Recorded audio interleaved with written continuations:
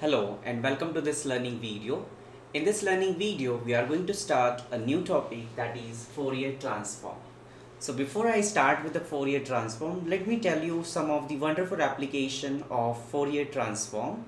So Fourier Transform has its application in seismogram. Now you may be aware of this seismogram. What is this seismogram? Seismogram is nothing but a graph output by a seismograph, and it is nothing but a record of the ground motion in a measuring station, which is a function of time. So that is one of the application. The second application of this is eigenmodes of earth. Next is time derivatives of seismograms. Next is the pseudo spectral method for acoustic wave propagation. So these are the different applications of Fourier transform. Now let me give you one more application about this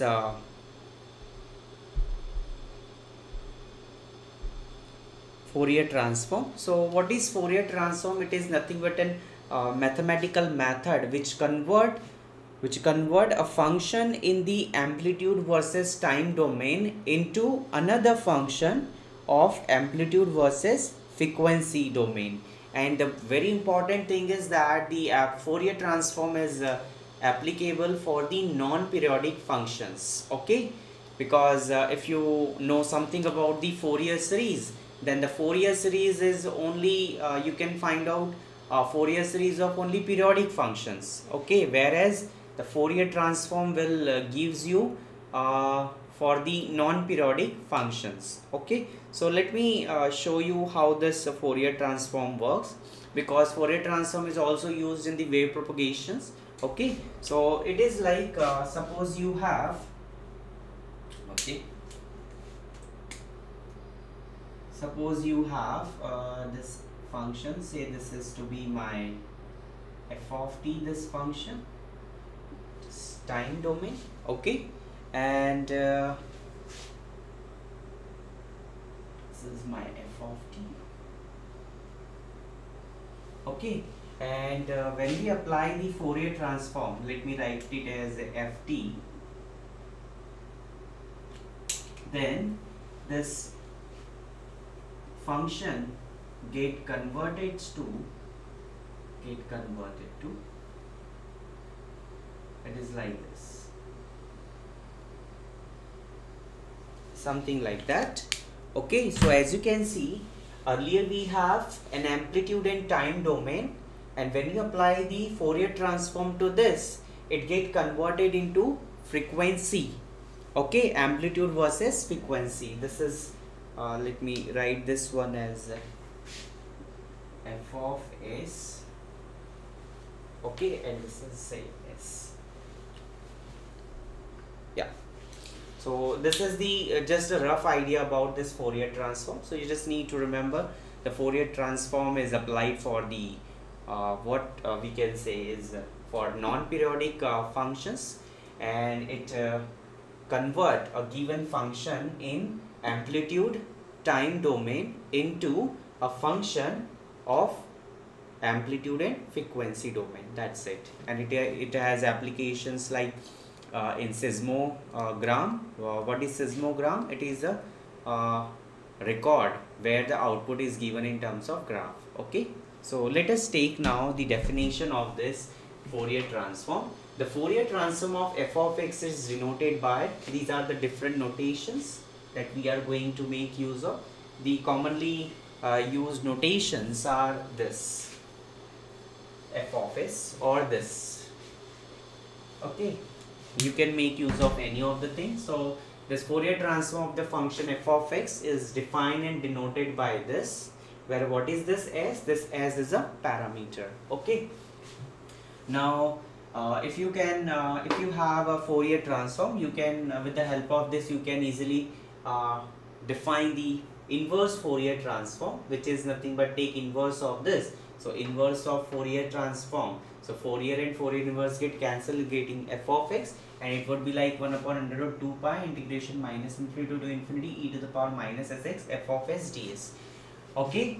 And after this definition of Fourier transform, there would be definition of Fourier cosine and the Fourier sine transform. So first of all, I will be defining the Fourier cosine transform, and then I will define Fourier sine transform. So what is Fourier cosine transform? So if you have a function f of x, then its Fourier cosine is defined like fc of f of x. So this c stands for Fourier cosine.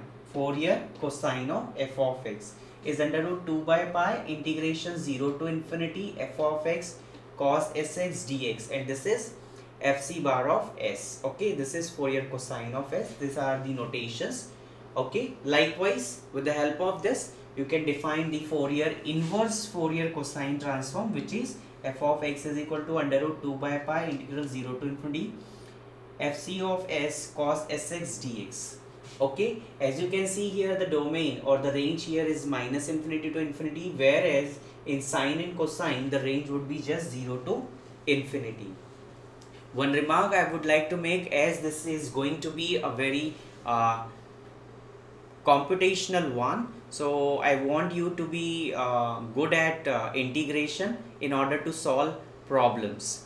So those who are having those who are not having a good hand on integration, they may face some problems, but believe me, this is easy.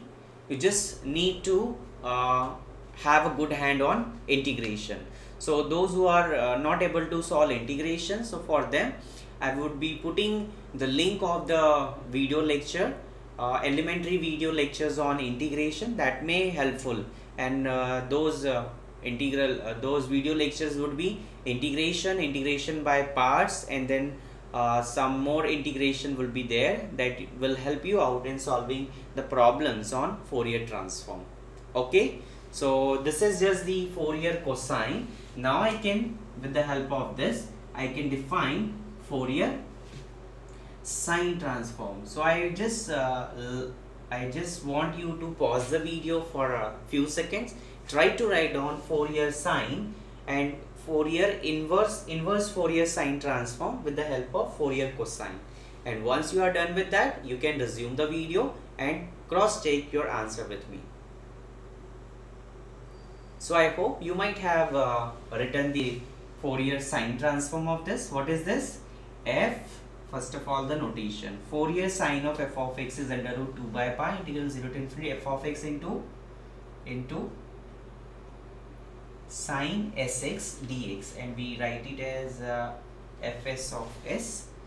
F of x is equal to this, and this is fs of s cos sx dx. Not cos, this would be sine. Okay, so these are the definitions of Fourier transform with its inverse, and also the Fourier sine and cosine transform with their inverses. So we'll make use of this thing. So you should be you should go through that, and this definition should be known to you. Then only you can solve problems. Okay, so thank you for watching this learning video, and enjoy learning mathematics. Thank you.